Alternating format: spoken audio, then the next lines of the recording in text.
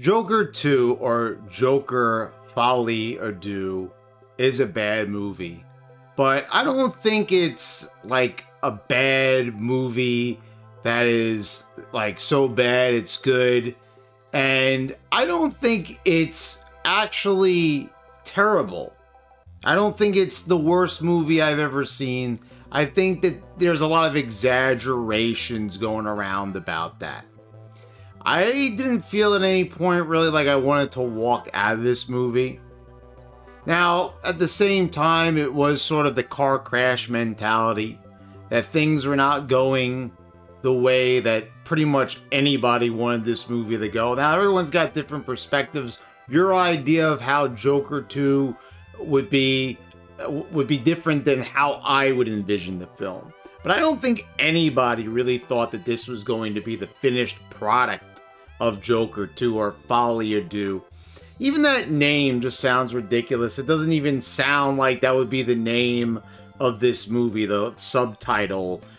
Joker 2 would have been fine, or, you know, Joker, the next laugh, something along those lines would have been fine, but Folie à Deux, like a French title, just sounds a little ridiculous. You already know what you're getting yourself into.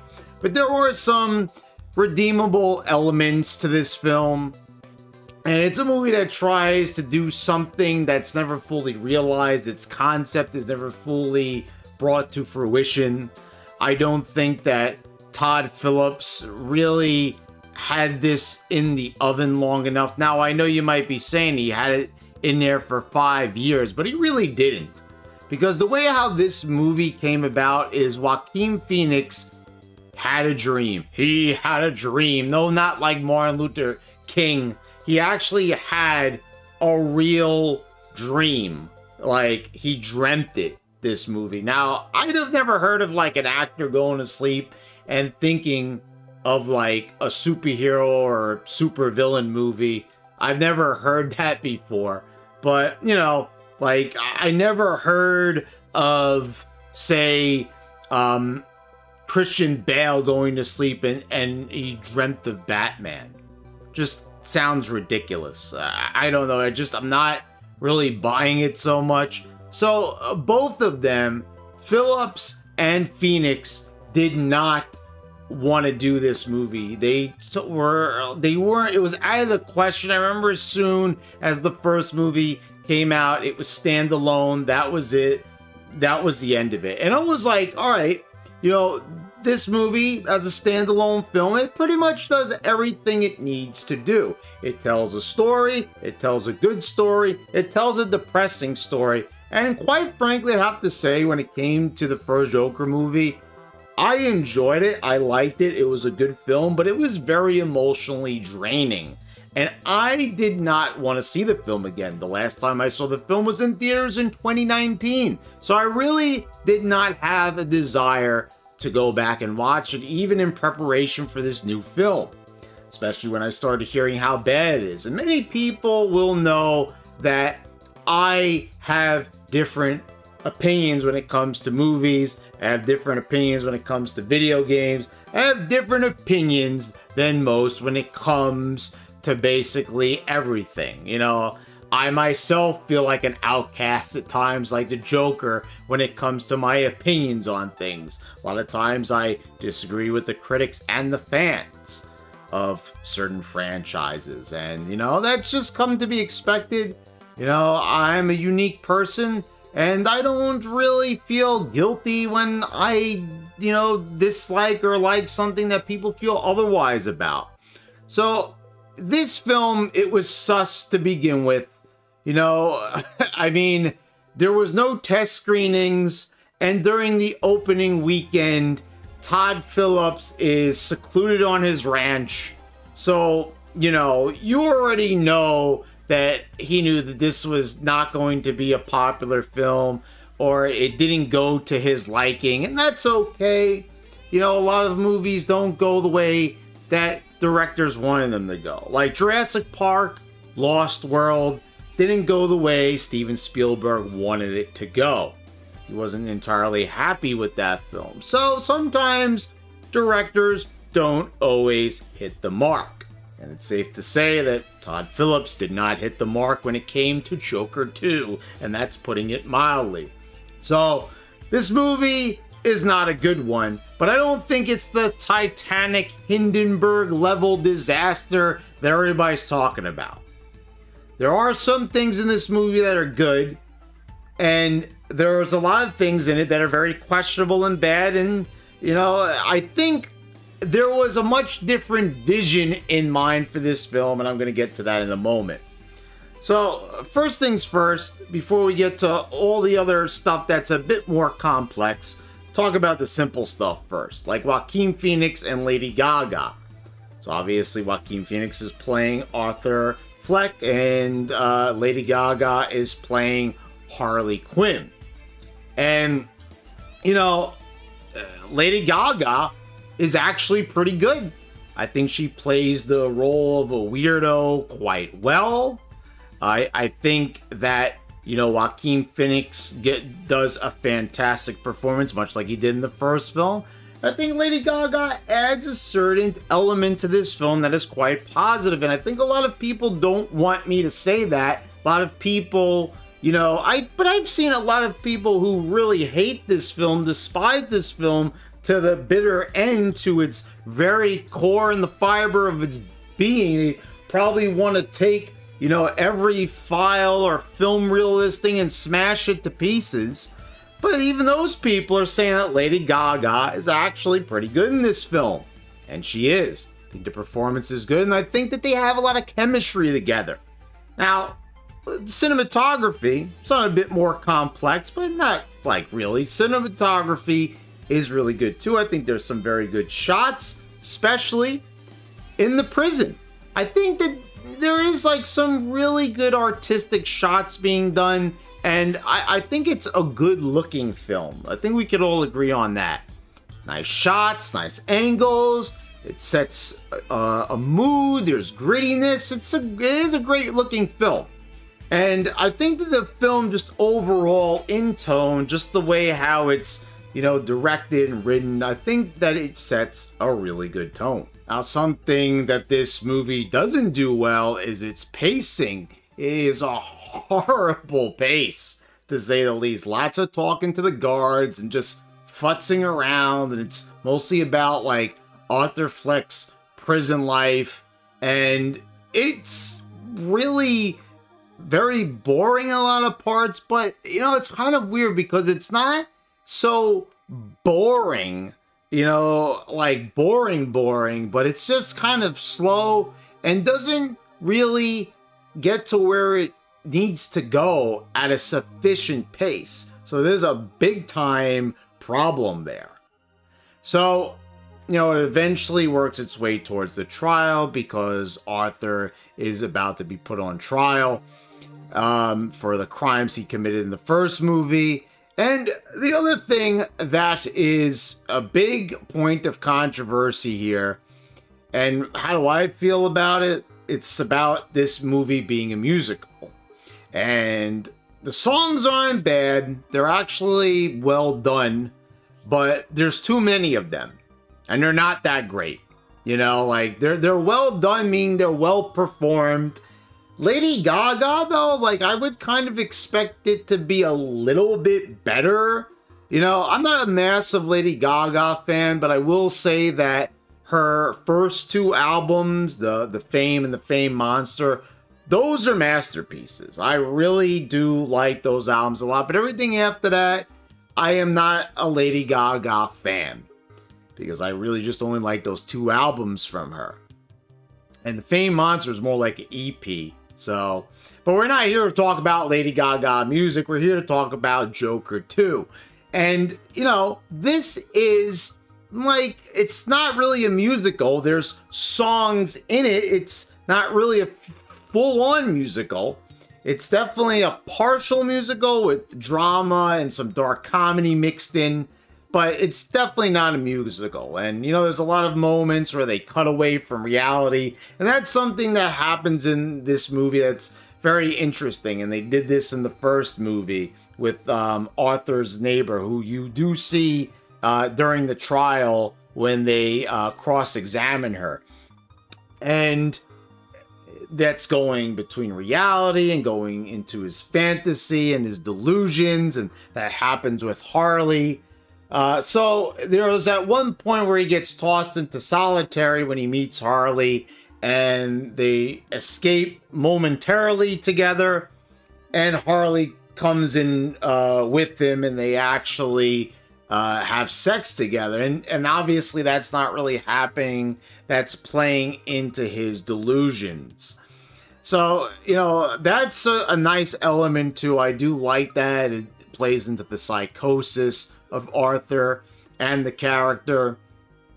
Now, the one thing, getting back to the music, it's really annoying that during key moments that a song comes on, it's just very jarring at times. Like, oh, another song, like, you know, it doesn't always fit. I mean, you could see what they were going for here. I mean, I get the idea that it's sort of like a dark comedy, as I mentioned before.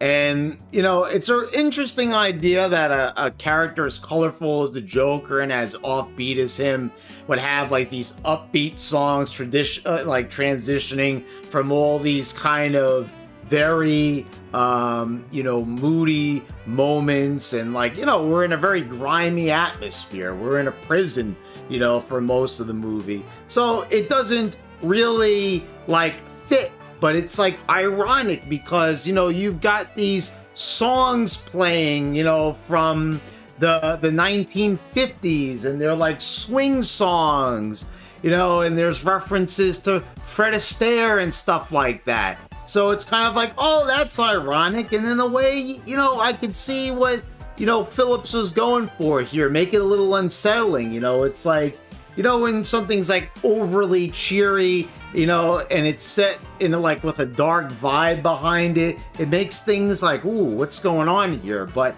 it doesn't work overall. That's the problem.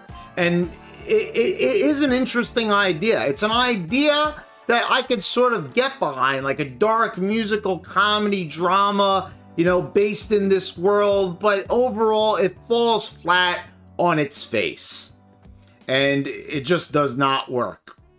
So one of the best parts of this movie, and probably the best part, is where Arthur decides to represent himself in the court scene, and he's actually doing like a Southern lawyer impression. You know, he's doing this with his suit, and it's basically Henry Drummond from Inherit the Wind. And he cross-examines Gary Puddles, the little person from the first movie. And it seems like he has like a change of heart. You know, he sees his friend heartbroken by his actions. And he says that, you know, Arthur was the only person that treated him kindly. And it's a very tearful moment. And Arthur kind of gets, you know, he says like, no more questions, Your Honor. He doesn't even want to cross-examine Gary anymore. So, you know, there's a little bit of feels right there, just a little bit of feels, but it's not really like that's it. That's all we're getting. You know, that is a good moment, but like if that's it for Arthur representing himself and he's dressed up as the Joker and seeing him in the courtroom and doing all this, it's fun hijinks, but we needed this, and we needed it for the full 2+ hours that you give us. This movie is way too long for giving us so little Joker. Joker's barely on screen in this movie. You know, and I've said this time and time again, if you cannot tell an efficient story in over 2 fucking hours, then you don't deserve to have your movie be this long. You know, this is something that I really appreciate with 80s movies. Now, don't get me wrong. I know there's a lot of movies. One of my favorite movies of all time, as a matter of fact, Another 48 Hours, a great Eddie Murphy movie, was notoriously chopped down by the film studio. You know, and it's still a great film, still one of my favorite movies of all time, but it's something that did not get upheld to the director's vision. And maybe the studio did him a favor, maybe his movie was very bloated, but I don't know. But they used to sometimes really chop these movies down to a nice 90 minutes, and I miss 90-minute movies. I really do. I wish more movies were 90 minutes, but they are not. So we see in a very disturbing scene that Arthur is beaten by the guards because he calls them fat, makes fun of them as, you know, he's doing his defense. And he's actually R-worded in the showers of the prison. And it seems like it breaks him. He's later found guilty. He gets rescued by some of the adoring public. And then he's dumped by Harley. And then he's killed by another inmate who's supposed to be the real Joker. And he like cuts his mouth, you know, a la Heath Ledger. So he's not even the real Joker. So Joker is beaten down, he's broken, and the thing is, what people have been saying, was this done purposely to demean the character? You know, what was Todd Phillips doing in this film? Did he purposely fuck this movie up? Did he make this movie bad on purpose? Well, that is an interesting question, and it's something that deserves an interesting answer. So the way that I see it is this.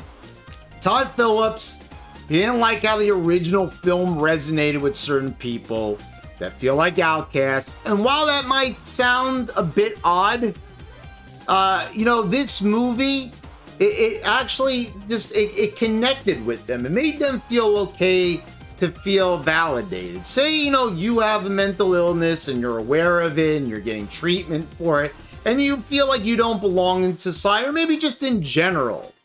You know, people like said that this was resonating with all the wrong people. There were a lot of, you know, political commentators talking about this movie, you know, specifically referring to these people as incels.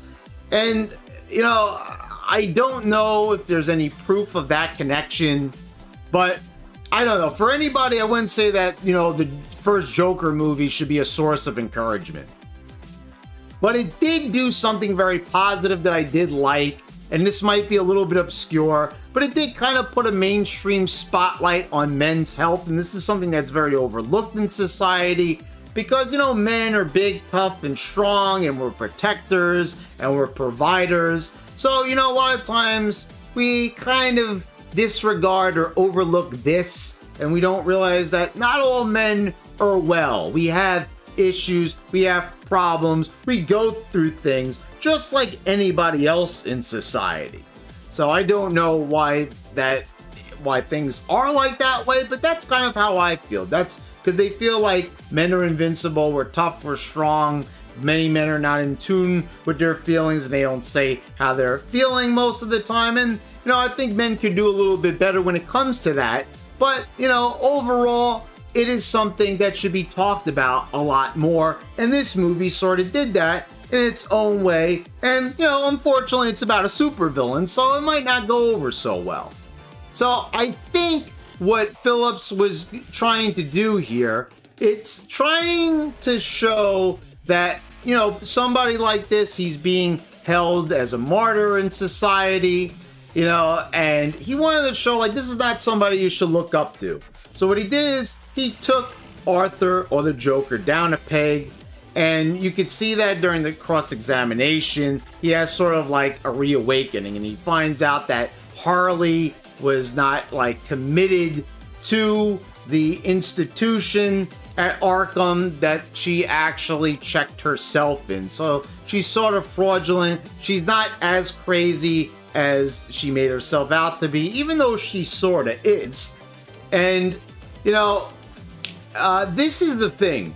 It's kind of like he realizes that he can't live this life. And there is something to be said about that. Like, he realizes, like, the Joker's not me. He kind of realized he made a mistake. It's kind of remorseful, but when you're a character like the Joker, you shouldn't be remorseful. The things that he did, and even how the movie's like leading up to the court scene, it should be like, you kind of feel like Arthur's just going through the motions and trying to blame it on his mental illness, because that is how he's going to basically you know, get around the death penalty, how he's not going to face major consequences. But they take that out of the story and they make like Arthur is, you know, like he just can't do this.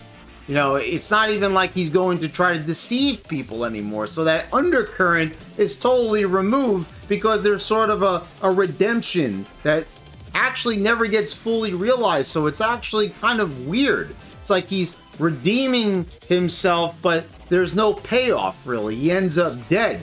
So it's kind of like, I guess it's too late for him, kind of, that he realizes the, you know, that he's going down a dark path and he tries to kind of put the brakes on at the last minute. That's kind of how I looked at it. So, but I don't think that the lies of Harley and Gary Puddles, that's not enough of a catalyst to have this guy change his whole mentality on life and the way he's doing things. You know, and 15 songs and all this shit that's going on. You know, if they wanted to have this redemption arc, then maybe they should have did a better job telling that story instead of having him fucking singing every 10 minutes in this movie. You know, like, maybe it should have been a little bit more focused. Maybe that's what they should have done instead of doing all sorts of things and trying to make it a musical. It's like, be focused. Just do one thing. Don't try to be a jack of all trades and a master of none, because that's exactly what happened in this film. It ended up not being a master of anything. It actually ended up being a master of disaster. And even though it's a little bit overblown, the movie's not that bad, I still don't think that this movie is that great. And I think it is a bad movie. Like I said, there's certain things in this film that are good, and there's a lot of interesting concepts floating around, but nothing is realized to fruition. And that is the problem with Joker 2, or Joker Folie à Deux. So guys, let me know what you think down in the comments below. Subscribe, click the bell. I've got a Patreon, which I would greatly appreciate any donations to. And thanks again, guys, for watching. I'll see you next time.